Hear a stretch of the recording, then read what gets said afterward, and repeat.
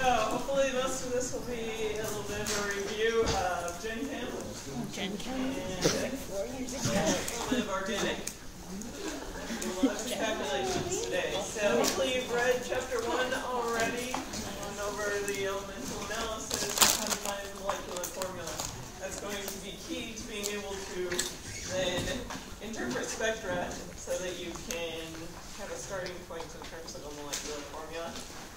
Couple of announcements. So we have our first Chem Night coming up next week. It's going to be on Wednesday, and 7:30 to 9. And you can etch your Valentine A heart in the chemistry lab. I think it's in 43. And so if you remember the Gen Chem lab where you were etching, I don't know if all of you did that one, but you can etch metals. So we're going to do that with hearts instead. Next Wednesday we will have a quiz, and then next Friday there will be homework due. I'll get that posted on Monday. And then also the Whitworth summer research programs are posted now, so if you're interested in trying to do a summer research, the applications are out. And it lists who all is doing research within chemistry. It's going to be Dr. Leganis and myself. Alright, let's go ahead and get started. So the first thing I'm going to hit on is the IR with the absorbance versus the transmittance. So the standard spectra we get out of our IR would be our transmittance, which is the one on your top left. And you see that the peaks are coming down from the bottom. And that is shown. It's just the percent transmittance, basically, of your sample versus your blank. And so it's just your intensity.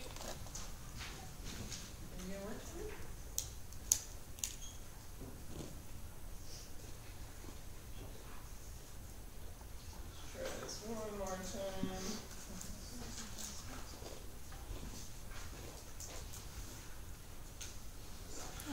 Alright. Guess it's board day. Your transmittance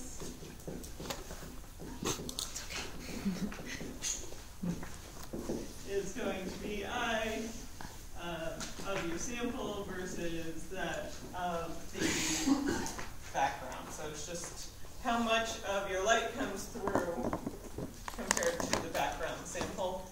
And you can get anywhere from 0 to 100% transmittance. The absorbance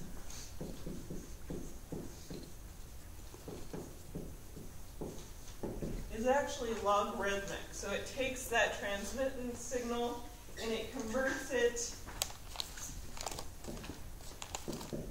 in a logarithmic fashion to the absorbance. So if you look and just compare the general peaks here, the ketone or carbonyl peak is still very strong, but the smaller peaks are a little bit stronger than they are in the absorbance. So you can, or in the transmittance, excuse me. So you can see those smaller peaks a little bit more clearly. We'll get into that a little bit more when we talk about IR in 2 weeks, but I just wanted to clarify that point. Okay, questions?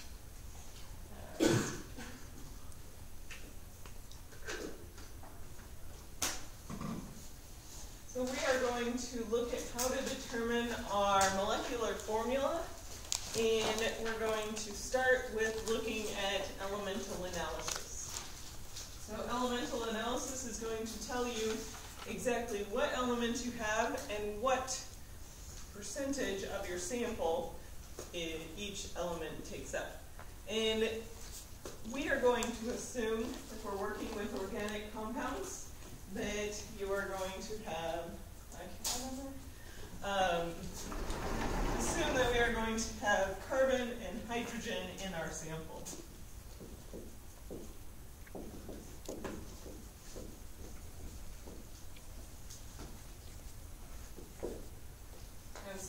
assumption when you're starting out. Some of the other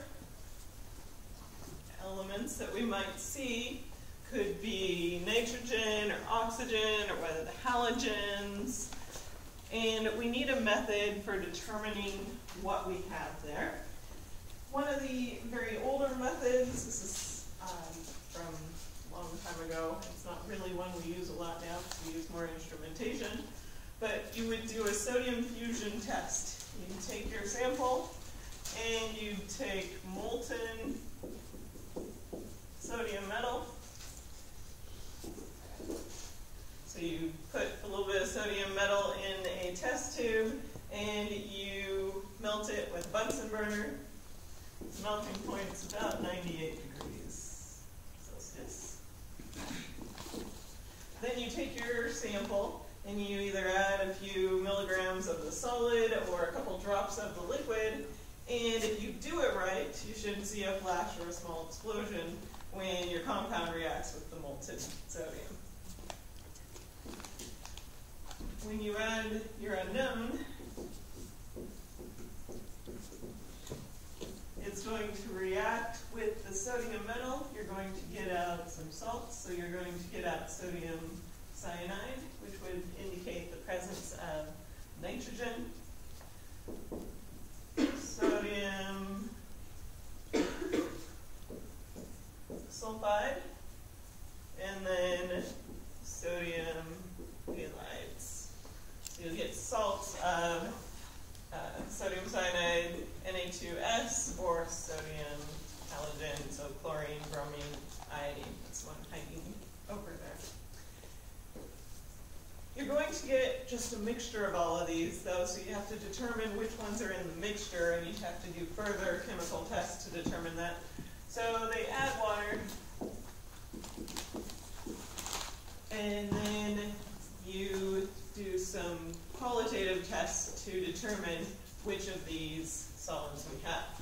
So if we have sodium cyanide, we're going to add some iron,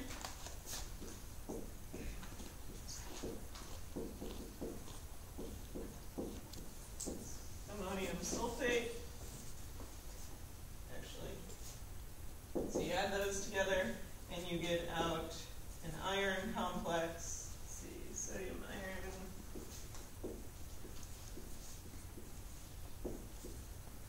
CN6, and this will turn a blue color in solution. So you would look for the change in color. If we have the sulfide in solution, you're going to test for that by adding some lead to the mixture.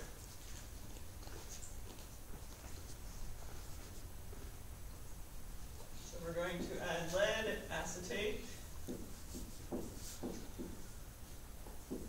And if there is sulfur in the mixture, you're going to get lead sulfide, and that is going to be a black solid.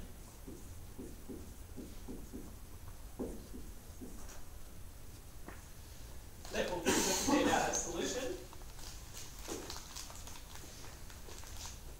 And can anybody guess how we're going to look for the halogen?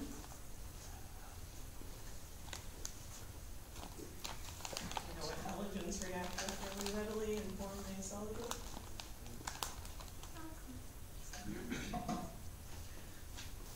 That one wouldn't form a solid.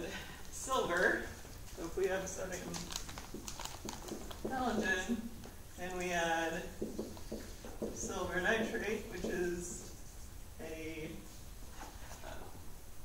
soluble, water-soluble silver complex, it forms silver halogen solid as a precipitate.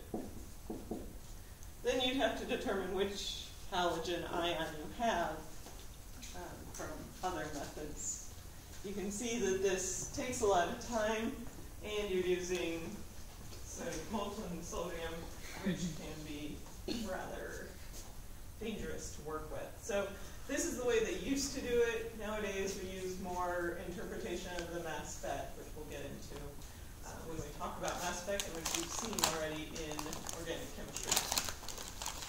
After you have a general idea of what elements you have, so you will know where you have carbon, hydrogen, nitrogen, sulfur, or the halogens, then you can do combustion analysis. There actually is no method to qualitatively determine if there's oxygen in your sample. And so if you need to, we just do subtraction after the fact with our percent analysis, or percent combustion numbers, and determine whether there was oxygen or not. The quantitative portion of this is going to be our combustion analysis. So you're going to look for the relative amounts of each element. We know we have some carbon, but we don't know what percentage of the compound is carbon. And so that's where the combustion analysis comes in.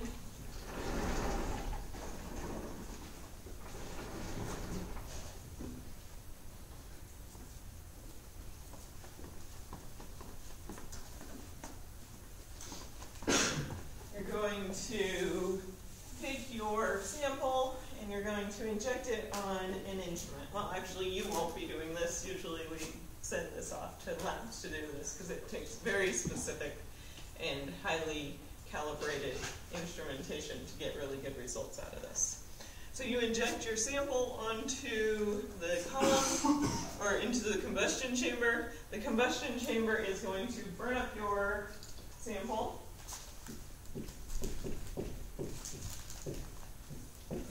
And that is going to generate, I guess I should say, in the presence of oxygen gas, it's going to generate carbon dioxide, water, and then if you have any of the sulfur or nitrogen, we're going to look probably at sulfur dioxide. The nitrogen might be looked at as some type of nitrogen oxide, but they can form a lot of different nitrogen oxides. So a lot of times that's then converted into gas. So after you burn your compound in the combustion chamber, you get all of these different gases out. Then we're going to analyze the gases on what's essentially a GC mass spec. So you're going to send the sample through the GC.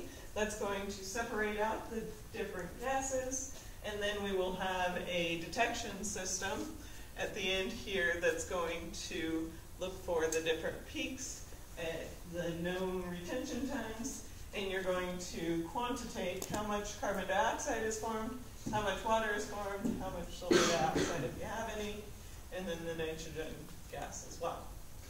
Again, this method is not finding how much oxygen was in your original sample, because that's what we're using to burn our sample, and we will use just inference to decide whether we had oxygen there or not.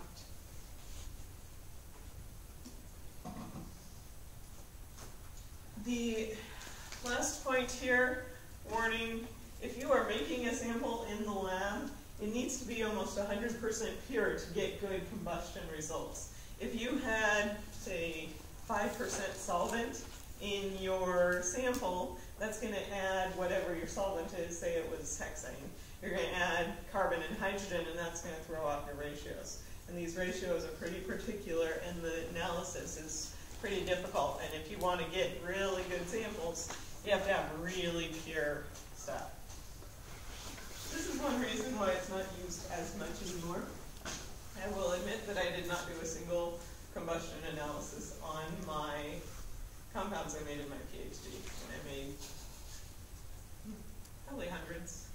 So I'm glad I didn't have to, because it's really hard to get rid of solvent. Even a little bit can throw off your results. But we do need to know how to do the calculations. And so we're going to start with just the raw data, and then to show you how the numbers come across. And then after that, we're going to probably just start with the percentages that come out of your sample, and those will be the ones you're usually calculating from. But let's say we have an unknown that we take and do combustion analysis. We take 2.175 grams of the amino. This is going to be an amino acid. Gives you a little hint of the types of things we're going to see. So that's our unknown. And we get 3.94 grams carbon dioxide and 1.89 grams water. In this analysis, they actually did a separate analysis to determine the nitrogen content of the sample. And so they took 1.873 grams of the unknown and generated ammonia. Or now it's NH2, I should say, and 0.411 grams of the NH2 from that 1.873 grams of your unknown. This is the raw data you would get out in the old method of doing this. Typically, if you're doing combustion analysis these days, you're going to be sending your compound through the GC, and the computer is going to do all the calculations for you in terms of percent. But where do those percentages come from? That's what we want to calculate now. So we have a mass of carbon dioxide, but we want to know how much carbon was in the original sample. And so we have to do conversions here. So we're going to start with our 3.94 grams of carbon dioxide. And we are going to convert that into grams of carbon in the original sample. So 3.494 grams of carbon dioxide. The molecular weight of carbon dioxide is 44.01 grams carbon dioxide, or 1 mole of carbon dioxide. Then we need 1 mole carbon dioxide is 1 mole of carbon, and 1 mole of carbon atoms would have a mass of 12.00 grams carbon.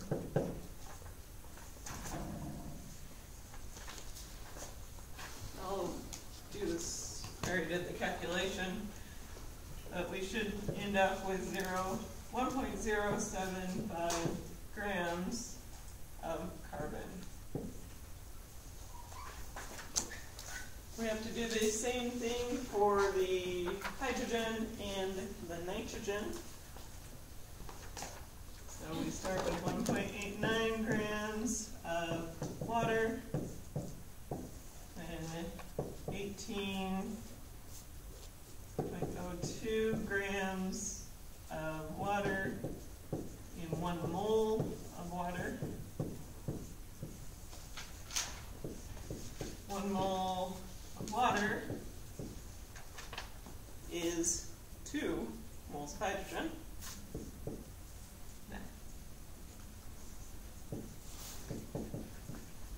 And then 1 mole of hydrogen is 1.008 grams of hydrogen from the molecular weight of hydrogen.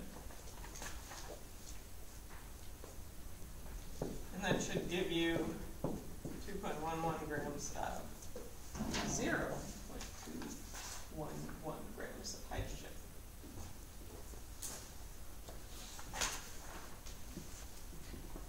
Last one for conversions. So we have 0.411 grams of the NH2 generated. This one is going to have a molecular mass of 16.023 grams NH2. 1 mole NH2. And then we get 1 mole NH2 for 1 mole of nitrogen.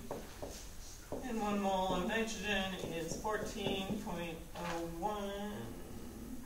grams of nitrogen. And that would give us 0.3959 grams of nitrogen. Now we have to take those grams. This is telling us that there was 1.075 grams of carbon in our 2.175 grams of the unknown compound. So we want to get some percentages out, and that's how they get the percent composition of your sample.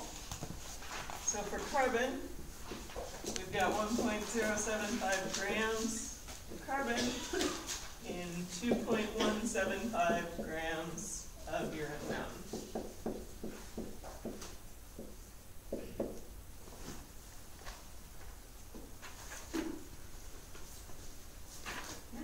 And we want this as a percent, so we'll multiply that by 100 and get 49.4% carbon. You have to make these smaller to make them all fit. Hydrogen is going to be our 0.211 grams of hydrogen divided by 1.75 grams of the unknown times 100 should give us 9.7% hydrogen. Nitrogen, 0.359 grams of nitrogen. Pause there and let you catch up. Because you have to pay attention to what number I use here, which is not the same unknown because that's not where we got the amount of nitrogen from.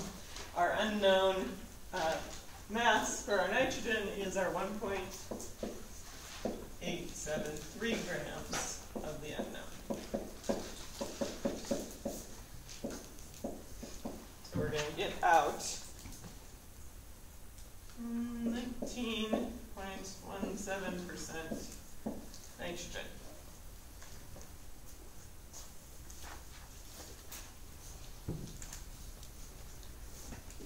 So what does that add up to? About 80.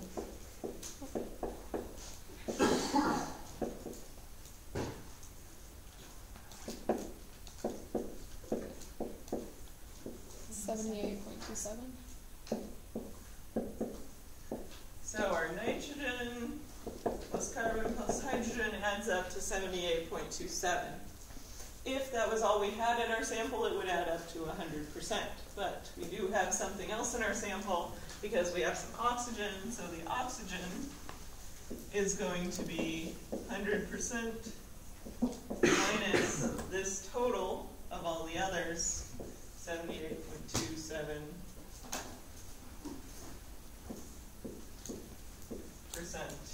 of the rest. So total nitrogen, carbon, hydrogen, which will give us 21.7% oxygen.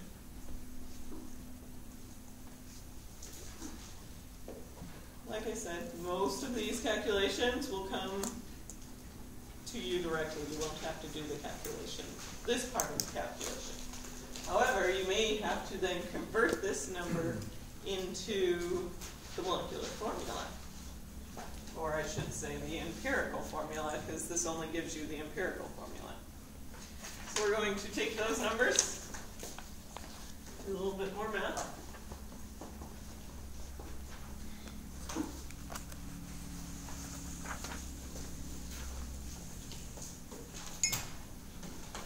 If you take each of those, we're going to assume that we have 100 grams of sample. And if we have 100 grams of sample, that means that we would have 49.4 grams of carbon, 9.7 grams of hydrogen, 19.17 grams of nitrogen and 21.7 grams of oxygen. And then we're going to convert those into moles again. So, look on here, 49.4 grams of carbon, 12.01 grams of carbon, 1 mole of carbon.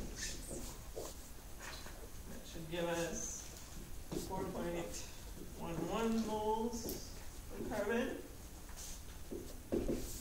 Hydrogen is going to be 9.7 grams of hydrogen, 1.008 grams of hydrogen, 1 mole of hydrogen.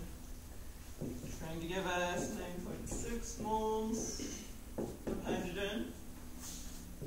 Carbon, oxygen, nitrogen is going to be 19.2 grams of nitrogen,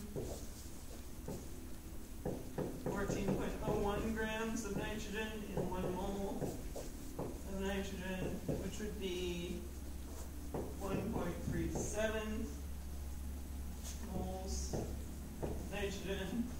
And our oxygen is going to be the 21.7 grams of oxygen and 16.00 grams for 1 mole of oxygen. 1.35 moles oxygen. So now we know our ratio of carbon to hydrogen to nitrogen. So our ratio is 1.35 to 1.37. Not sounding exactly like molecular formula yet, because we like whole numbers of atoms in our molecules. And so we're just going to divide these by the smallest of them, which is the 1.35.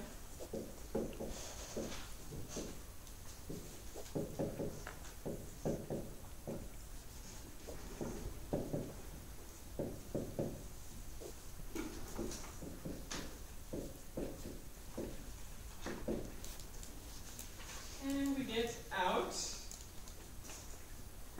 3, 7.1, 1.01, and 1. This will then be our molecular formula.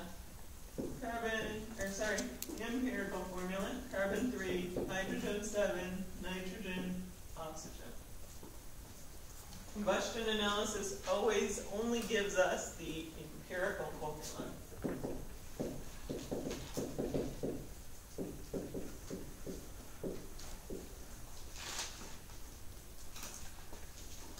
What's the difference between an empirical formula and a molecular formula? Empirical formula has the lowest ratios of subscripts, whereas molecular formula is what's actually in the atom. Right. So empirical formula will be the lowest ratio of all the different atoms, but it may not be the molecular formula, which may have any multiple of those numbers. We'll get to that in a second. Where are we at? You guys want to do another practice? Probably not. I'll show you. I'll post results for that one if you want to practice it on your own. There's a couple other ones that I want to have you practice more than those. So we're going to move on to how do you find the molecular mass. There's several old methods that all depend on knowing the way, or adding a known mass and then determining how many moles were in that mass. And these include the vapor density method. So you would take a known mass of your compound, you would put it in a sealed chamber, heat it up, and then you would weigh it, and then you would do PV equals nRT and calculate the number of moles. The cryoscopic method and the vapor pressure method all depend on adding the known amount of solid to a solvent, and then either measuring the vapor pressure change of the solvent or the melting or freezing point change of the solvent. And then the neutralization, if you happen to have a carboxylic acid or something with an acidic hydrogen, you can do some titrations of it. You have to know that you only have one, or that you have two or something in order to get that method to work. Again, those are all the old methods that we don't tend to use anymore because mass spectrometry is a lot easier and more accurate. And so we take mass spectrometry, you take your sample and inject it into the mass spectrometer, it ionizes it, and it gives us that mass to charge ratio.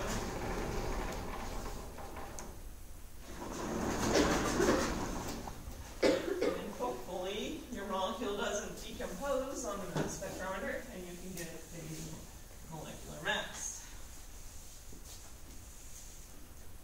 So in that mass spectrometer, you're going to get the mass to charge ratio. We abbreviate it as M/Z. Typically, we're looking at a charge of +1.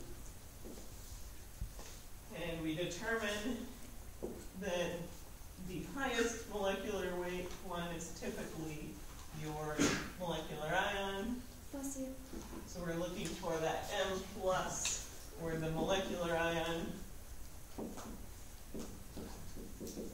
which is going to have a mass to charge ratio equal to the molecular weight, the molecular mass.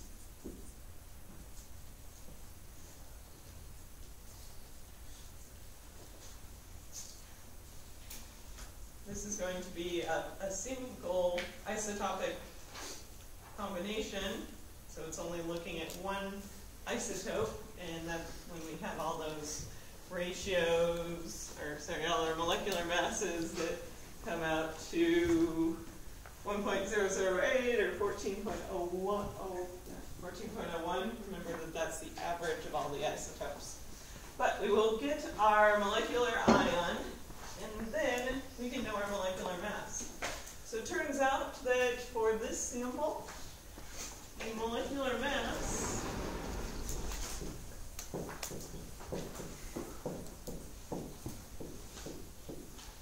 is 146 grams per mole.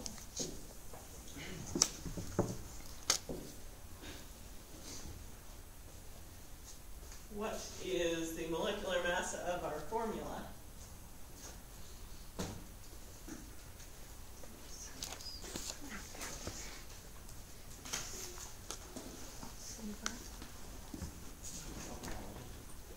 What's that? Yeah, so our molecular mass of our formula is going to add up to 73 or 73 grams per mole. And so you can see that our molecule is twice as much, so our actual molecular formula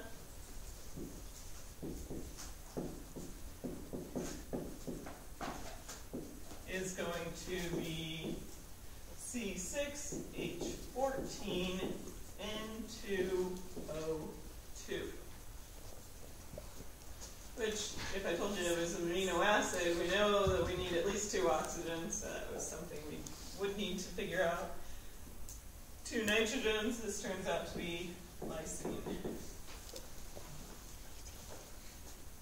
I guess if you have not taken biochemistry or don't remember,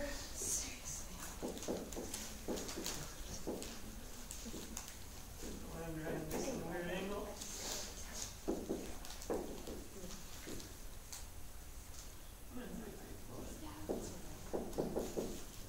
Would be that amino acid, or lysine. So you need both the percent composition of everything to get your empirical formula, but then you need your molecular mass in order to determine the actual molecular formula. Did you say that Z is it always going to be +1? Typically, it's +1. Why is that? Because we're ionizing a molecule, and a molecule in general only wants to have 1 charge. Okay. We will see exceptions where they have more than 1 charge, where they get super ionized and they have a +2 charge. Okay. But it's not going to be as stable, so it's less common. Was the molecular mass of 146 given? Mm-hmm. Yeah, so if, let's say we did the mass spec, and and we determined that the molecular mass was 146. You would be given that information. Okay. There's a couple other things we want to be able to do with our molecular formulas. Once we get a molecular formula, we want to determine the index of hydrogen deficiency, U. In organic chemistry, I call it the units of unsaturation, so same thing. And they'll be calculated in a similar way. So this gives you the information about the number of multiple bonds or cyclic structures in your molecule, or cycloalkene type things. And under information, we do the number of multiple bonds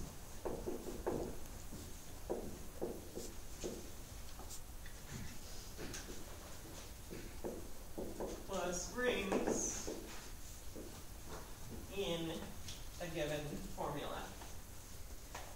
The basic formula is Cn, so n number of carbons, and then you have your hydrogen.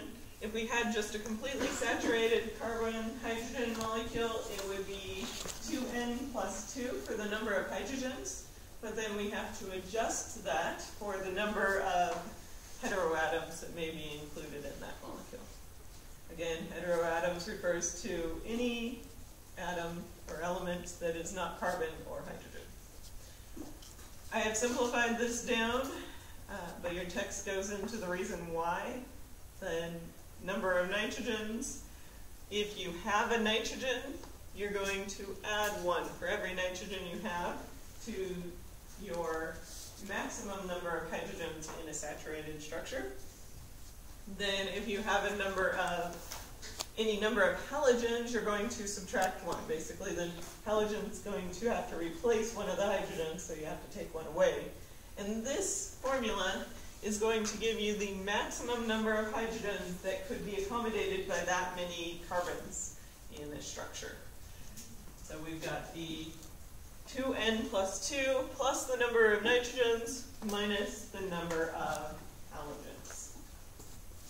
We then take that number and you take the maximum number of hydrogens and you subtract out how many hydrogens you actually have in your formula and divide by 2, and that will tell you the units of unsaturation or your hydrogen deficiency. That tells us how many multiple bonds or rings you have in your structure. This works best if we just go through several examples. So let's start with our original structure there, our molecular formula we've been looking at, C6H14N2O2. Carbon, so we have 6 carbons here. So in our maximum number of hydrogens, we're going to have 2 times 6 plus 2, so for our 2n plus 2. Then we need to add 2 for every nitrogen, and we would subtract for every halogen. Oxygen, we just ignore, because oxygen can go in between a carbon and a hydrogen without adding any other hydrogens or taking any away. And so we get this for our maximum number of hydrogens. 2 times 6 would be 12, 14, 16. So we have H16, N2O2. So then we have C6, H14, N2O2 is our actual formula. So this is the max H's formula.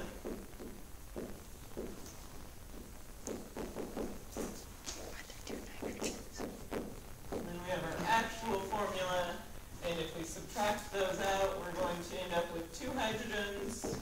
We divide that by 2, and we get 1 unit hydrogen deficiency. So I got a couple practice ones for you to do. We'll erase all this madness.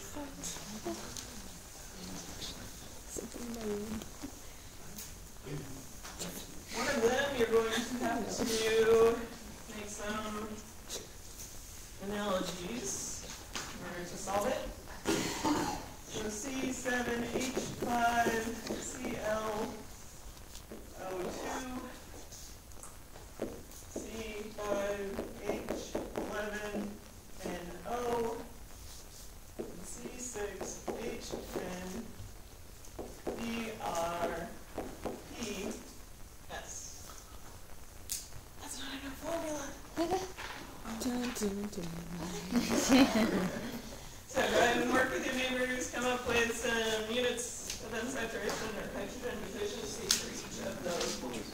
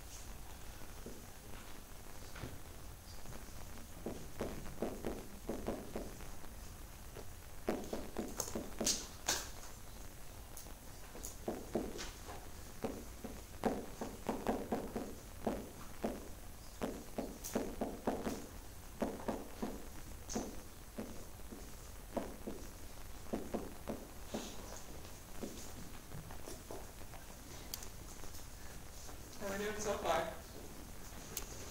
Yay! What do we do with this last one?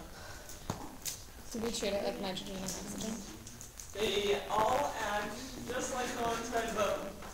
So phosphorus we treat like nitrogen, oxygen or sulfur we treat like oxygen, and bromine is a halogen.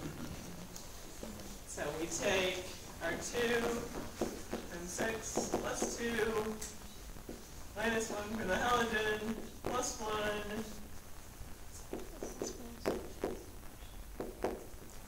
for the phosphorus. Sulfur we ignore, and we get 12, 15, no, 12, 14. So our C6, H14, Br,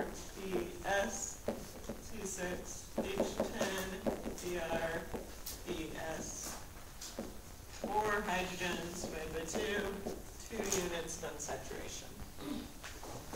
Are we treating phosphorus like nitrogen because It bonds in the same way. It still wants to have 3 bonds right? in one pair of electrons in its normal state. We won't talk about expanded octets. So it works the same way nitrogen does. Sulfur is the same thing. Is there another question? Audrey, do you have one? Oh, okay. Okay, sounds good. Any other questions? Okay, so the last part that we're going to talk about is the new part, which is the rule of 13s. This is really useful when you're starting from scratch. And let's say you're given a molecular mass. You're not given percent composition or anything else. You're just given one number. And you want to try and figure out what the molecular formula is. You may have encountered this problem in OChem, and you start randomly scribbling down numbers of carbons and hydrogens that might fit within the equation, right? Well, here's a slightly easier starting point. So let's assume that we are looking at organic molecules, like we are in this textbook. Your basic organic subunit is going to be a carbon with a hydrogen. This is as far down as we can get. So what would the mass of 1 carbon and 1 hydrogen added together be? 13. 13. Here's where our rule of 13 comes from.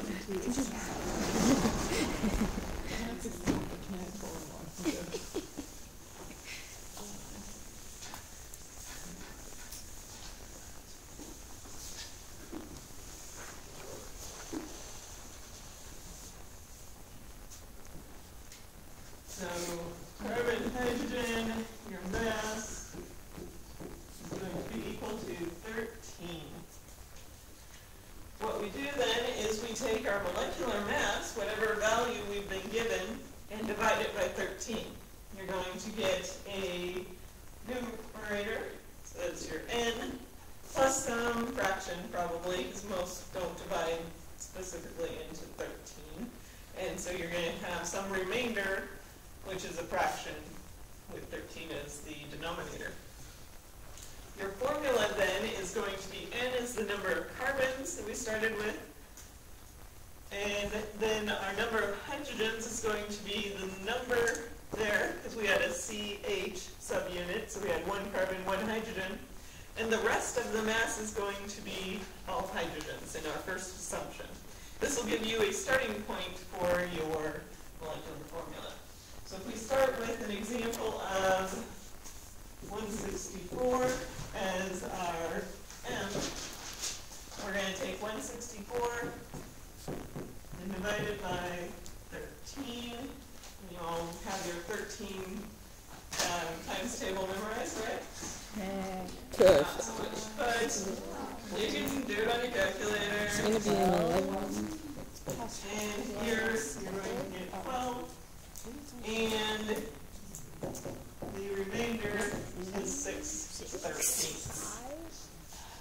So if you have your calculator set up to give you a decimal point, you'll get this number easily, and then take your digits after the decimal point and multiply it by 13, and you'll get this number.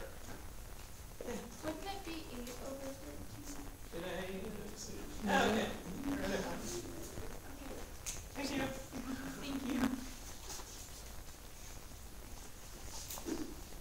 So this gives us your molecular formula of C12, H12 plus 18, which is going to be C12, H20.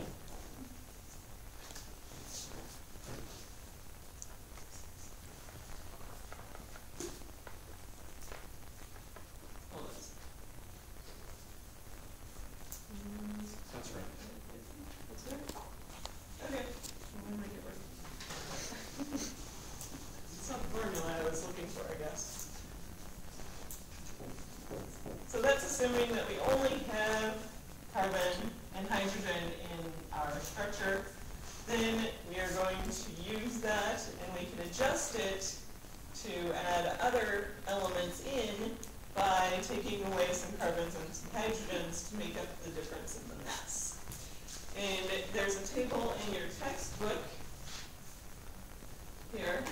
It's reproduced. So if you have an oxygen, oxygen has molecular weight of 16. So you would take away one carbon, which has molecular weight of 12, plus 4 hydrogens to add up to the 16. So if we're going to add an oxygen to this, we're going to say C11. Right out.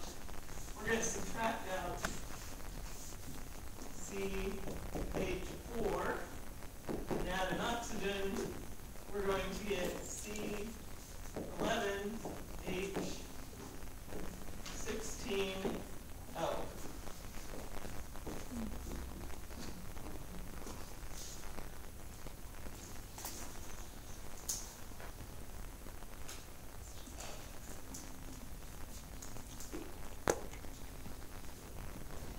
We can also determine our units of unsaturation from our original formula here. And if we had U equal to N minus R, we have 12 minus 8 plus 2. All of that divided by 2, so we have 4 plus 2 and 2. So we'd end up with 6 divided by 2, where U is going to be 3. When you do your calculation for U, your number always needs to be a real number, so it needs to be positive, and it needs to be a whole number. You can't have half units of unsaturation, and you can't have negative units of unsaturation.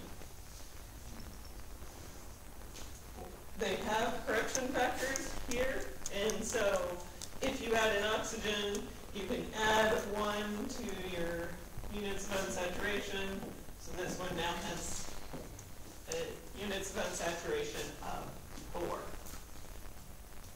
And from there, you can either adjust it based on elements or get other information from your IR, your NMR, and things like that. Sure. So when we have to have a whole number, what about the nitrogen and adjusting it with the 1/2? Let's do an example. And why does oxygen change the units of unsaturation if it doesn't count when we actually calculate it? Well, if we were to actually count the units of unsaturation for this one, we're going to get 4 units of unsaturation. It's because it's taking away 4 hydrogens instead of just 2. We're taking away extra hydrogens. A standard if you look at a carbon chain, you have CH2, CH2, CH2. If we took away one of those, it would be 14.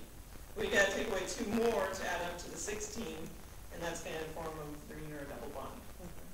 These numbers,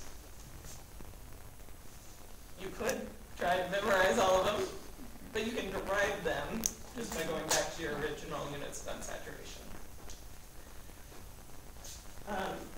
Let's do one more quick example with the nitrogen so we can see what happens there. Why do we just assume that we need to add an oxygen to this problem? You maybe in the IR you had an alcohol, so you needed to add an oxygen. It would be inferred from the other spectra you get. It's not just automatic, oh yes, I have to have an oxygen in every molecule. I was just giving you an example of how to adjust it. Let's say M is 87. 87 divided by 13.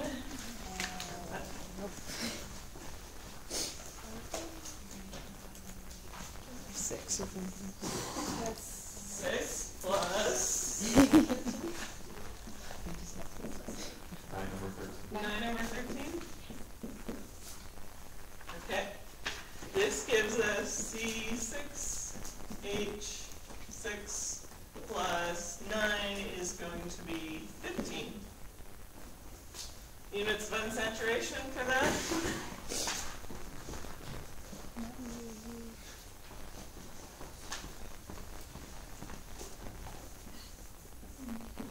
going to be 6 minus 9 plus 2 divided by 2. So we have 31½ Is it Negative 1? Yeah, negative 1/2.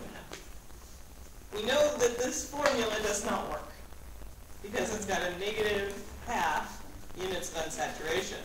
So then we have to adjust the formula to make it work. And so you always want to check your units of unsaturation for every one you're doing so that you know that it's a real formula and you can cross off the ones that have either negative or halves or both in this case. And so we're going to adjust this. A nitrogen, molecular weight of 14, is going to take away 1 carbon and 2 hydrogens, and you get C5H13N, and that's why we add 1½ for that unit of unsaturation for nitrogen, and in that case we end up with a unit of unsaturation of 0, which is an okay number. One more thing, you remember all the way back, odd molecular mass is something that indicates to us that there should be nitrogen in the molecule. So, all right, Oh, yeah. more examples to come, and then we will start going over